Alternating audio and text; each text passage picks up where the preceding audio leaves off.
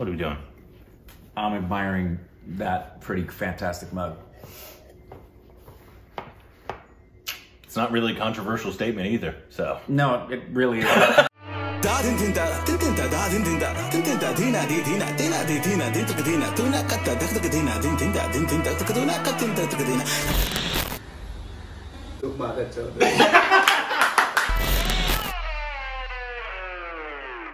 Hey, welcome back to our Stupid or Executed. It's Corbin. I'm Rick. And follow us on Instagram, Instagram, Twitter, Twitter. more juicy content. Thanks It's on so Patreon, follow us, juicy. ring the bell notification squad. Juicy. Also on personal YouTube channels, links in the description below. Today we're reacting to an informational video. This is called, let's read this whole thing. Dhruba Ghosh demonstrates the sarangi. Read all this. This video is a demonstration about the instrument called sarangi. You have reacted to a couple of videos where sarangi was played among other instruments, but you haven't done an in-depth video about how it works and what it can do with notes and compositions, be it Eastern or Western music using different types of bows. It is a very complex instrument, very hard to learn. Sarangi is also said to be the most closest to resemble the sound of the human voice. P.S. Watch The Namesake. That's right up there. That's right behind Bahubali 2. The Namesake. Now there's one guy that keeps telling us to watch, and it's this gentleman right here. All right, here we go. Yeah, we've seen this instrument before. Yeah. Beautiful instrument.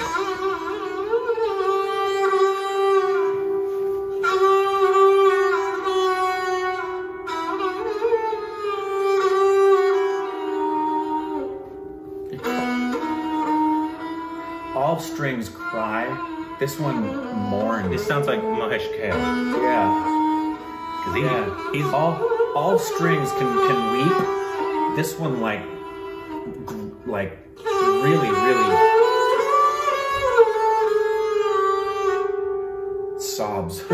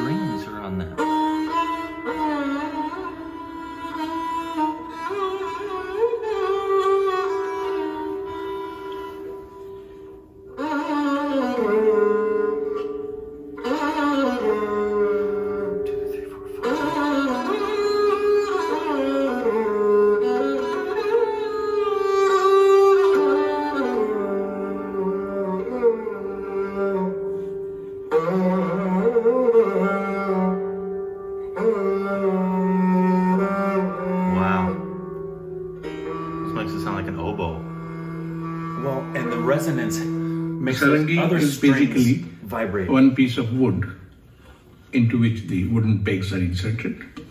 The belly is hollow, carved out, covered with parchment, goat skin. The foot of the bridge touches the rim of the belly. That itself transmits the sound. We have three main strings, mostly of all gut strings, and about 30 to 35 sympathetic strings of thin gauge steel. Did he say 30 to 35? The three main strings are of gut, but I use the lowest one. I use the metal string from the cello. The strings are tuned, the main strings, the tonic of the middle octave, lower fifth and lower octave, and there are 30 to 35 sympathetic strings made of thin gauge steel. They are tuned to the notes of the raga or the scale. There are 4 sets of sympathetic strings. There are 2 on top, tuned definitely to the scale, and you see those small bridges which give a special timbre, some twang to it, which excites the other sets of the sound comes out and makes the other strings vibe like. So we have the side series, which is again and also tuned to the scale. It sounds like a harp. And there are underneath chromatic strings. It has a easily playable range of 3 octaves, and the 4th is used only for harmonics. Oh, it's a beautiful instrument.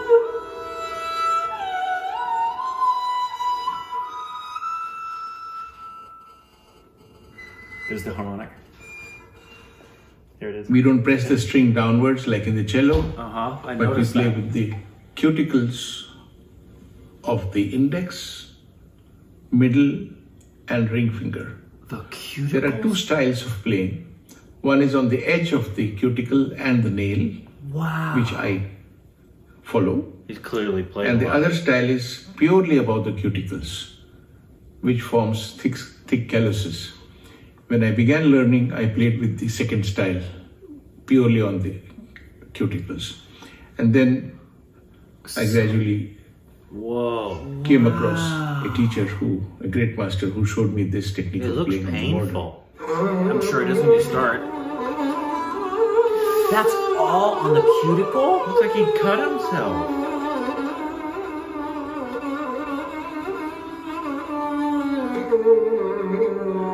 Things like, insane. which I borrowed from stringed instruments, plucked instruments. This is never done on the sarangi traditionally. I was gonna say, that sounds like a They would play violin. the traditional sarangi bow, horsehead.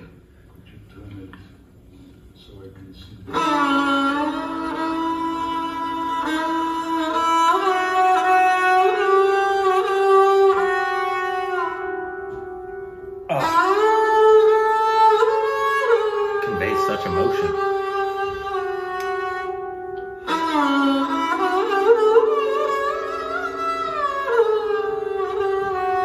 It's reminiscent of a whale.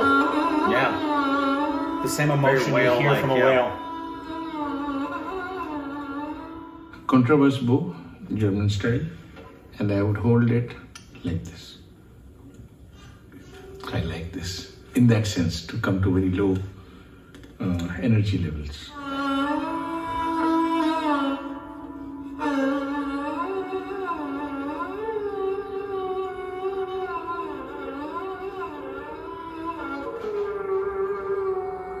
This is actually it's an adaptation of the Western bow, but used in India for a stringed instrument, which is a hybrid between the sarangi and the sitar. It's called Israj.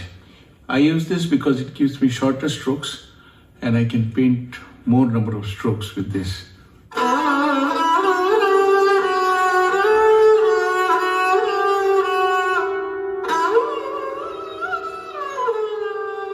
It cannot generate much volume with this because of its weight is light.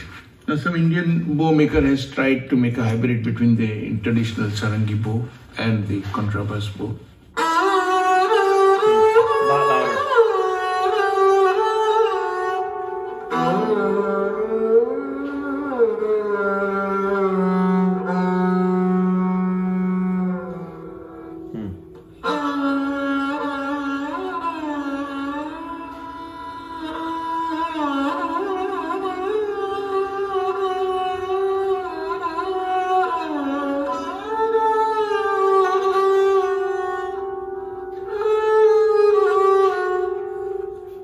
This white band is where normally the bow works.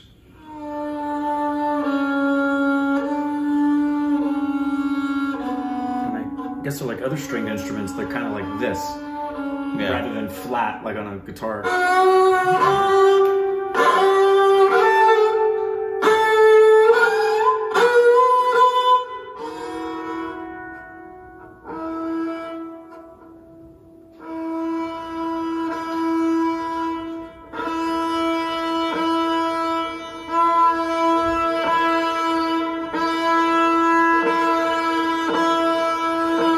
Sounds like the apocalypse. There's a gut string.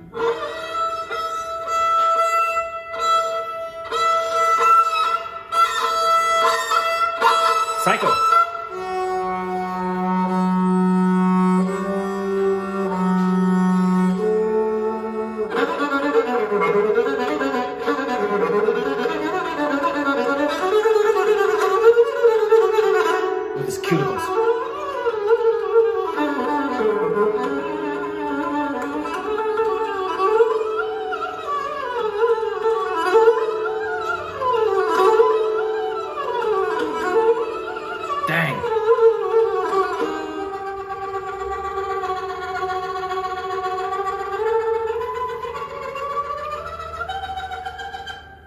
pre-grace notes and post-grace notes.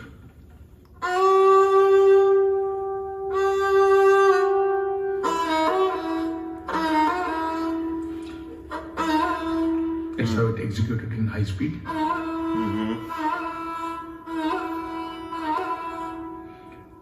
One variation is the reverse of that, that becomes the third one. Another variation. The most common is Murki, or what you call mordant.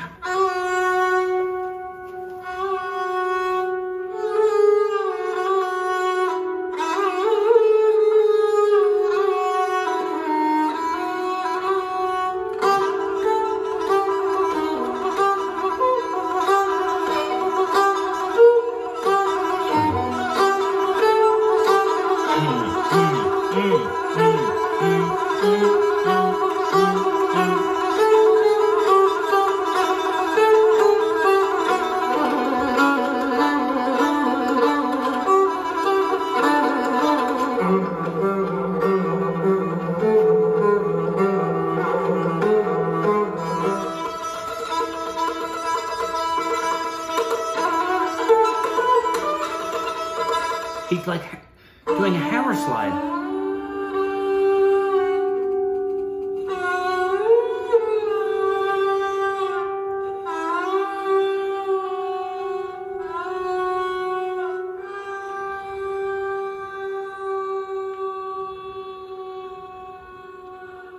Oh. Instead of going like this horizontally, we take an arc. We would keep the finger on the middle point. Still looks like it would like and go rip your finger open. The finger goes like an arc.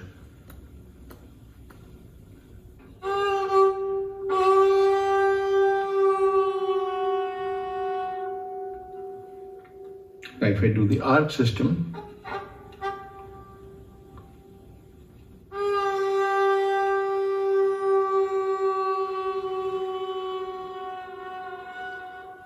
slide within the arc, but move over many notes instead of one to from point A to point B. Like for example,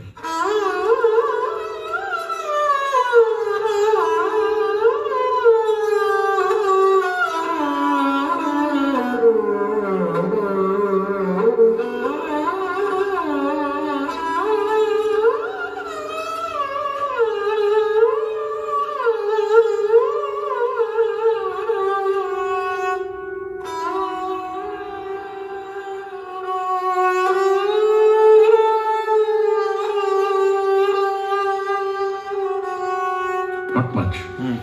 We rather use expanded vibrato, what we call andolan, like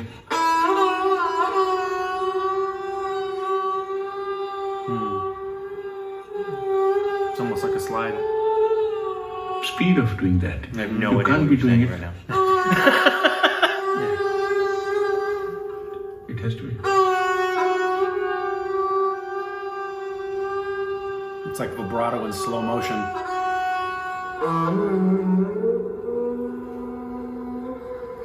There, harmonic's gonna start lower and then go up, above.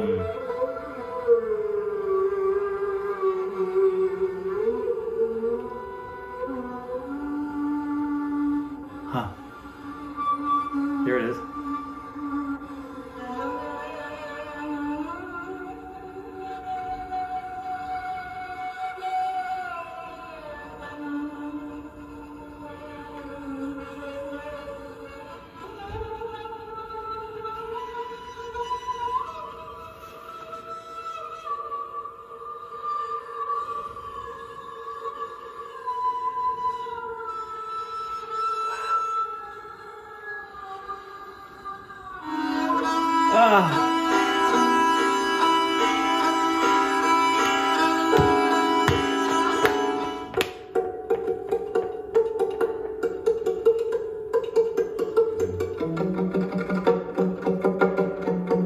You know the Rabab, Afghanistan.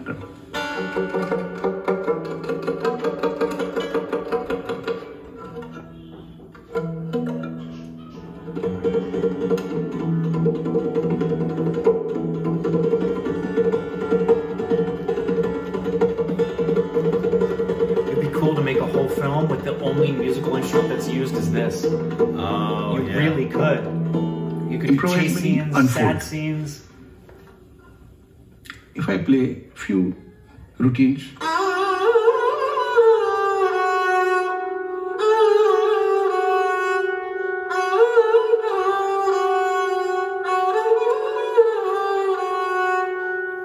some more combinations can happen, but these are more building up of brick by brick. But if I want to take artistic leaps,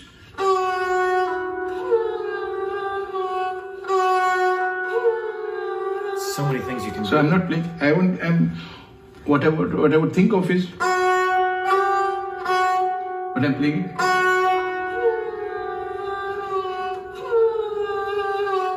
So this small touch phrase helps me to get more, opens up many more windows for unfolding. Like so many.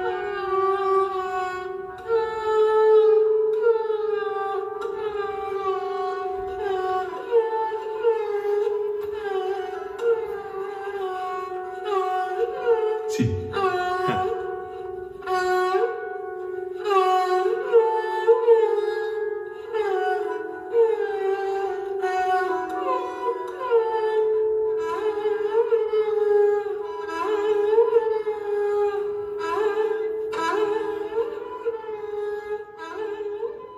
What I do mostly is to make my own transcriptions below the stuff in the Indian Saregama. Okay. This is one. Sometimes I just write the idea, how you want it. You know. If it's a passage where you don't dictate a set of notes, but you say you want this kind of nuance to emerge, then I would make some kind of symbolic things there. And maybe if you indicate certain notes, I would write, just graze over those notes, you know, like that. Ideally, recording and the notation. Because I would, at the subliminal level, try to make a picture, visualization of the notation. I'll not use it, but it still plays a role in giving the time line.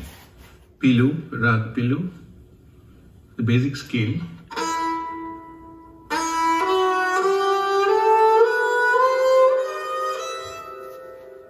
Backward. Uses flat 7th and 6th natural.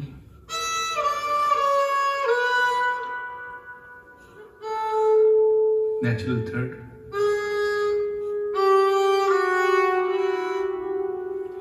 The ascending and descending orders.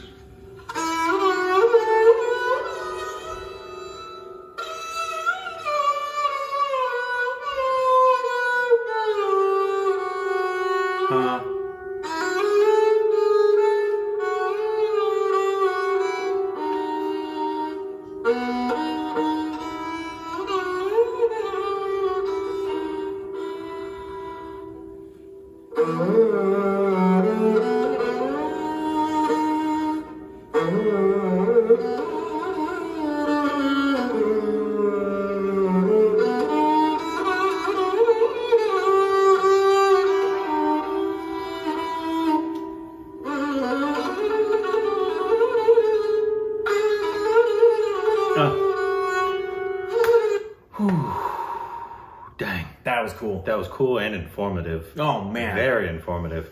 It's like sitting in a freaking music class at a doctoral level. Yeah, just, I'm sure he's like an, whatever you call the math, Ustaji, whatever. But it's like if Ustaji sat down and broke down the tabla. right. Which would be insane for you, but that's what it felt like. And you understood a lot more than I did, because he was saying a bunch of words that I know are musical words, but I don't know what they mean. Well, and there's some I didn't know, but like there's several in there, like when you're talking about grace notes, which are any grace notes or notes that are outside of whatever you're going to be playing or supposed to be playing, which there's a lot of those, and there's different styles of grace notes. Yeah. Where in rock music, you would know that. It's anytime they're taking a note and they're bending it. Yeah. And it's not written that way and they're adding their feeling to it. And then vibrato, you know vibrato. It's singers control their vibrato, or at least should be able to control their vibrato. It's the capacity in the voice to have a tremble in it and then come out. Gotcha. So they go, that's the vibrato. Gotcha. You can do that to any, because these are strings. Your vocal cords are a string instrument. So any string instrument can have a vibrato as long as it's, I mean, the hardest one to do that on is a piano, because that's just a straight hammer strike on it from inside. But those, any bowed instruments that you have, and I didn't even, did you realize he was doing cuticles until he explained it? I thought he was just doing, I didn't know I thought all string instruments were on the tips of the fingers. That's what I thought. That looks painful. Very painful. That looks like, because I feel like, especially sliding on it, and we can't tell, especially the times when he put his cuticle under and he's doing the arc, because I don't know how tight those strings are. Obviously, and he how said thick they he are. has calluses, but like when you're starting, do you just bleed all the time? Because that happens with guitar. Like Bryan Adams said, played it till my fingers bled. That's what happens when you're a guitar player. Yeah. When you start playing, your fingers are going to blister. If you're playing a lot, you'll bleed and you have to build the calluses. Yeah. Clearly, you hit on your freaking cuticles. That's insane. That sounds painful. And no, it's just the sound. It's a haunting, it's a beautiful instrument. Beautiful weeping with sound. A wide range of, you could do an entire score with just that instrument, I feel like. That would be very cool. Yeah, maybe they have. You guys. They very well may have. Watch Satyajit Rai's done it, and I never even knew, right? That was cool, though. Super cool. Just informative video. So much. So if you have more videos like that, please send them our way. You know we like stuff like this. I hope you do, too. Let us know what other videos we can react to down below.